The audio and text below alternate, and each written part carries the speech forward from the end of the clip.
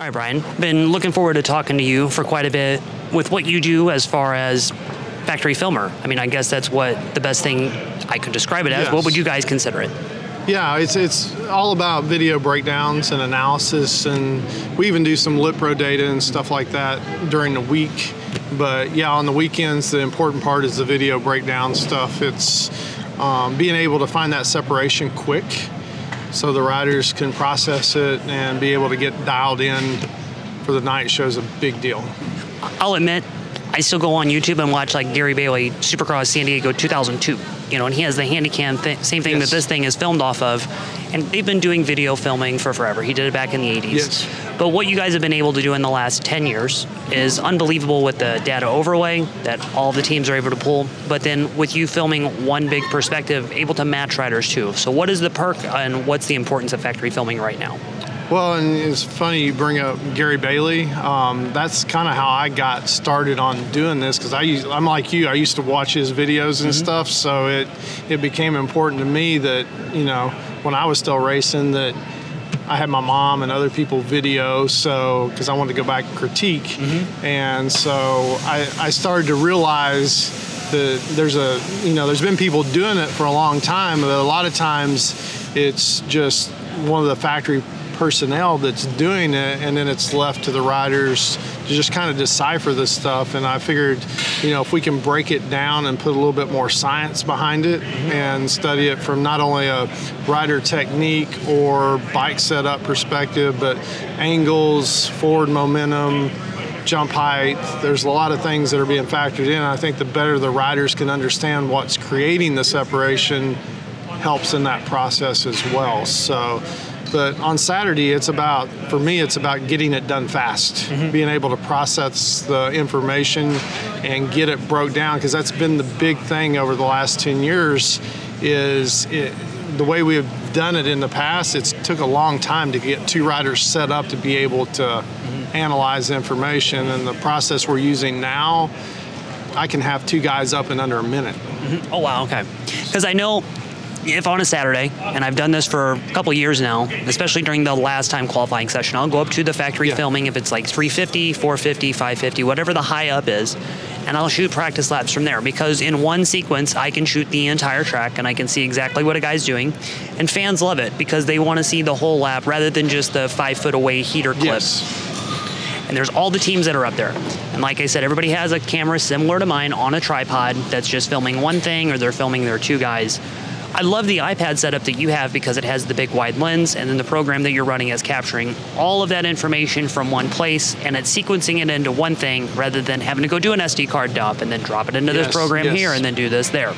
That's been one of the biggest challenges, is transferring the data, because even if you're doing it from an iPhone to an iPad or something small, it still takes time to do that. And time is of the essence on a Saturday. Yeah, because there's not much time to work with. So, yeah, the more that we can do that in a fast manner, but like you were saying with a wide lens, we film everything. We don't miss anything. So if Jason wants to see, you know, Malcolm on lap 5, I've got some people that's helping me run numbers in the background, so I can get to that within a minute. He can be able to see that footage, that information, or if he wants to be matched up with someone, you know, we usually do the fastest out of like the untimed, but like last weekend at Birmingham, he wanted somebody else also. So within 2 minutes, I was not only able to get him a breakdown versus the fastest, but I was able to get him a breakdown versus the other rider that he wanted as well. So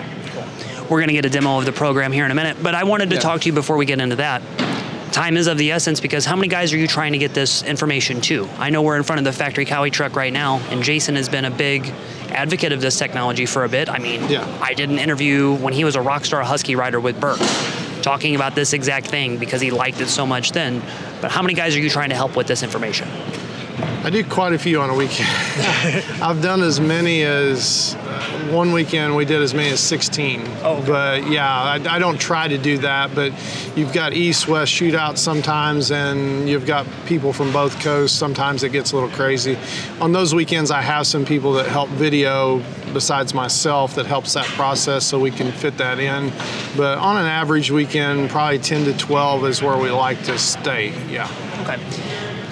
I know that this seems so common sense. Like I was just walking over here and the Phoenix Honda truck is watching MotoGP. And I love MotoGP because of all the data that's with that. The same things that we're doing here as far as video overlay, they've been doing there. And all of the data that's on GPS sensors and gear position sensors, all of that. Yeah. That's a big thing that you guys know the importance of, but I don't think some people think like, nah, you just got to go faster through the corners. But the bike data that you guys have, the rider physical data that they have off of, you know, whatever kind of Lit Pro device is connected to the helmet, or then a heart rate monitor, and then you have this video that actually puts all of that sequencing together.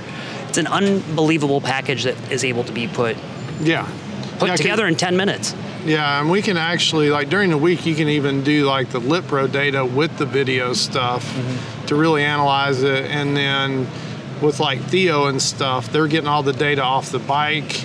And it's nice to be able to cross-reference that stuff together to make sure you're coming up with the right with the same thing. Because Oscar, he's real big on, you know, being able to cross-reference stuff, because you don't want to give people the wrong data. Yeah. Because if you do, then you're not only are you not helping, you're actually hurting the process. So to me, being able to make sure the data is accurate is very important, you know. So we do a lot to cross-reference, cross-check stuff to make sure that we're coming up with the same thing. And since I do multiple riders, I'm seeing it from a different perspective on multiple guys. So usually we get a read on whether something is one way or another because of the amount of people we're doing. Okay. Have you always been a like data numbers kind of guy? Yeah, math's always been my thing. So I like being able to figure stuff out. I like looking at stuff from a physical standpoint.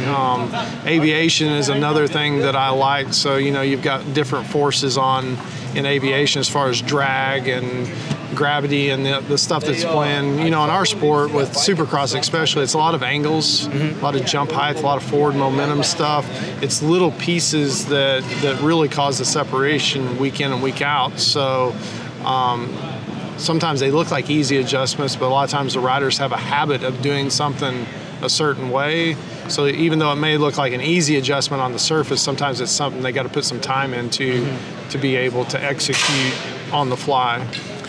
What you just said about angles is huge, because I mean that's what the whole thing is. Even for me as a guy that's shooting video on the floor or shooting photos, it's about finding the right angle.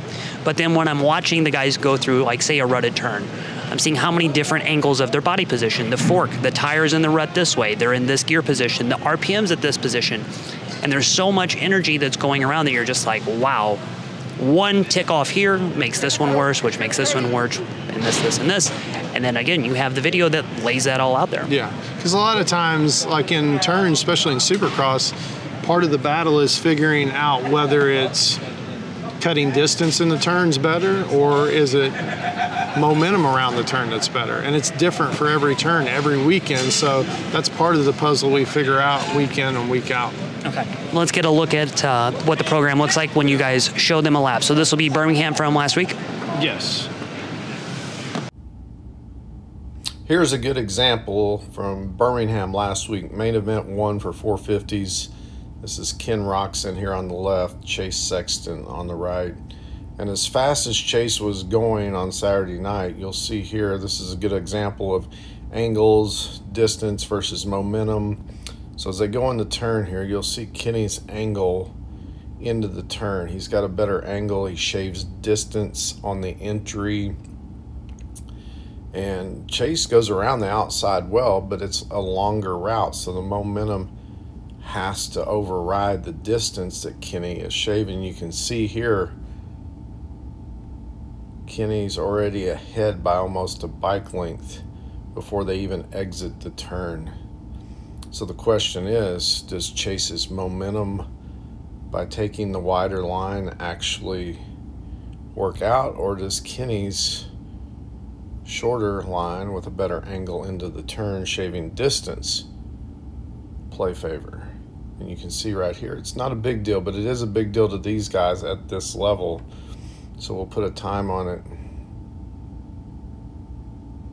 It's right at about 1/10 of a second. So, and if that happens several places around the track, that starts to add up and give one rider an advantage over another, especially with the fastest guys. After after an untimed practice, I do a breakdown, and they get it on the app within a few minutes after they're done with practice, because there's not much time in between there. So it pretty much follows the guy. We do a side-by-side thing on Saturday. We can do ghosting, but the side-by-side has a little bit more clarity for the ruts on the track and the lines and stuff. So, and then what happens is once we get through here, we put a clock on it and see how much separation is being created. So for like instance on this one, hold on. So that's about 0.3 of a second. I'll do one more here.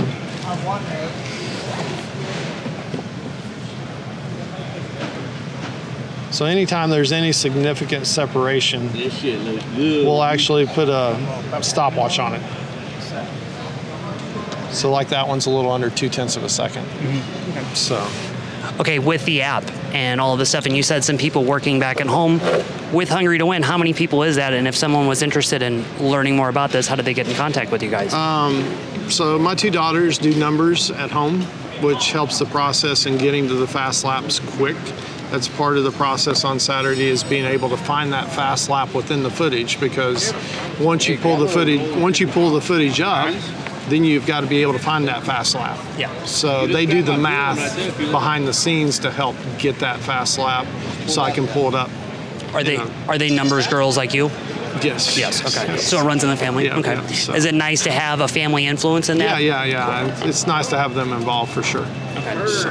For people to watch this and that are just going to their local practice track, and they might have their friend or their sibling or their girlfriend, wife, mom, whatever it is, what would you say is the most important benefit of filming just any rider for them to figure out their technique? It's just pretty much getting good information that you can analyze and be factual with. It isn't whether, hey, I think this or I think that. The video, it's frame by frame, so there's no, you could manipulate it if you wanted to, but if you just leave it in its raw format, it's going to give you good, concrete, black and white facts that you can use to help improve your riding and stuff. So if somebody wanted, and the nice thing about this program is it's Onform, so it's used by the golf community. Like, it's one of the most used apps in golf, so it's very reasonable for somebody that's, say going to their local practice track or whatever. You can, if you're using it personally, you can do it for like $5 a month. So we'll wrap this up because I hated to crash the Cowboy Lunch, but Onform, that is the app that people needed to go look at, and yes, then just what's the perks of it? What's that? What would be a perk of it? Just like easy user interface? Yeah, easy. You can do it with an iPhone. So if you're at the practice track, you can video a clip real quick. You can video a clip of somebody else and have them matched up in a few seconds. Very simple, very easy to use. Perfect. So, thank you, Bryan. Yeah.